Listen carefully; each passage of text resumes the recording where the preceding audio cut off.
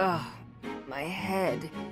Why am I here instead of the infirmary? When did I... Oh boy. How are you feeling, Professor Manuela? Sylvain? What do you need at this hour? You don't remember? Well, you collapsed in the infirmary and... That doesn't sound like me.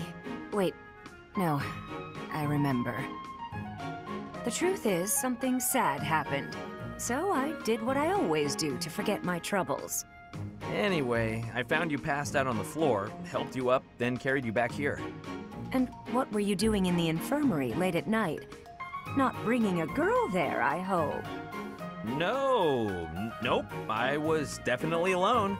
I just had a bad feeling and I decided to look around to see if anyone needed my help. Oh, my poor head.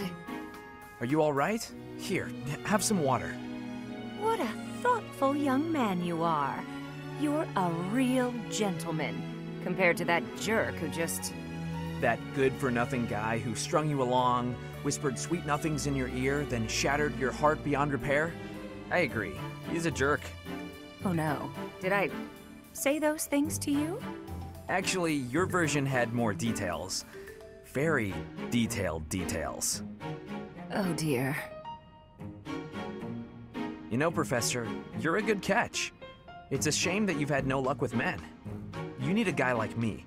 Somebody who sees your beauty and appreciates how tender you are, emotionally, and how much love you have to give. You're a smooth talker, even when you don't mean what you say. I'm going to change, so shoo, okay? Sure, I can take a hint. Rest up, Manuela. Thank you, Sylvain. I'm going to try and get some sleep. Did he just call me Manuela and not Professor? That sly little... Although... Me? With Sylvain? Now there's a crazy thought. I must admit that Sylvain is quite handsome. And it doesn't hurt that he's heir to a noble family. I could get used to that kind of life. The age difference bothers me a bit, but I'm sure it would be fine after a few years. At first, it was hard to imagine myself with him, but now that I've thought about it, maybe... Speak of the devil. I think that's him over there.